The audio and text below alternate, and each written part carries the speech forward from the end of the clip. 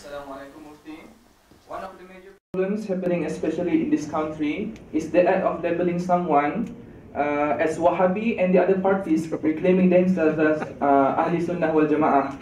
So the situation is, I used to follow one of the well-known ustaz in this country and always quoted his words.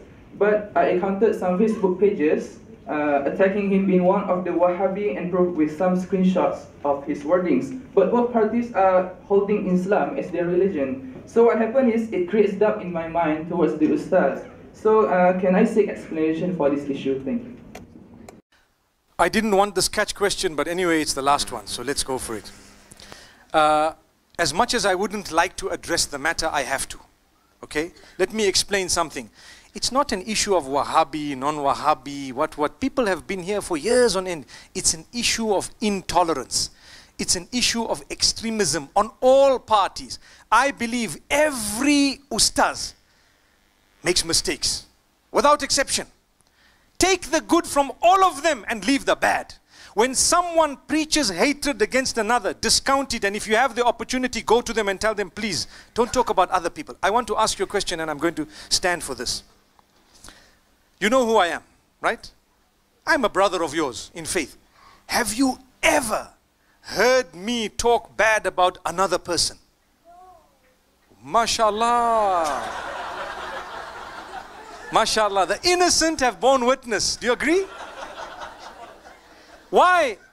I have so much of goodness to share with the world that I don't have time to worry about others. Come on, come on. Those who talk about others don't have something to present themselves. I'm busy doing my work.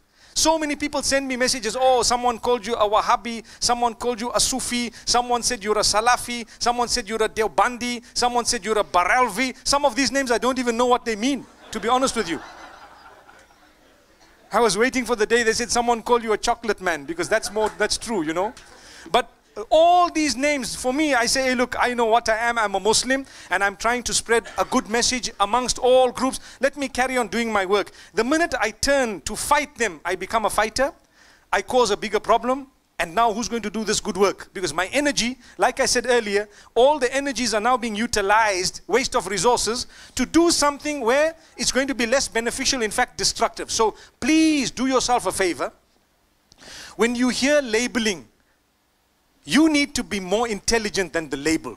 You need to rise above it and tell yourself, whatever good is coming from this person, I will take it. Whatever bad is coming, I will discount it. The reason is, even if you belong to one group, it does not mean the ustazas of your group, everything they say is right. They will also say wrong things. You will have to pick it up. And it doesn't mean that there is a Christian across the road so they cannot teach you something good.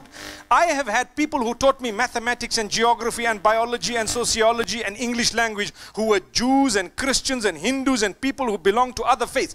I took from them whatever I had to and I left whatever I didn't. You follow what I'm saying?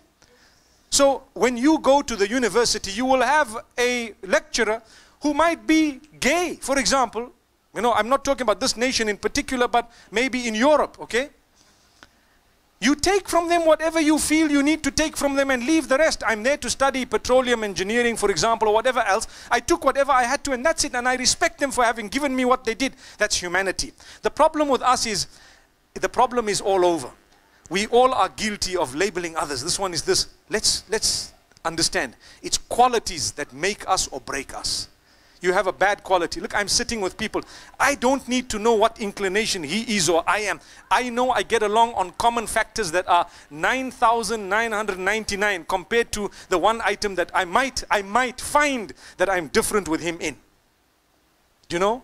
So this is why I say, let's not allow our nation to crumble based on this labeling that's going on. Take the good from everyone and leave that which is not good, no matter where it's from. May Allah subhanahu wa ta'ala grant us ease and goodness. May Allah bless your nation. May Allah subhanahu wa ta'ala grant you strength and growth. And may whatever issues you may be having be resolved in the best possible way that results in the true growth of your beautiful nation. Jazakumullah khair. Wa sallallahu wa sallam wa baraka ala nabina Muhammad.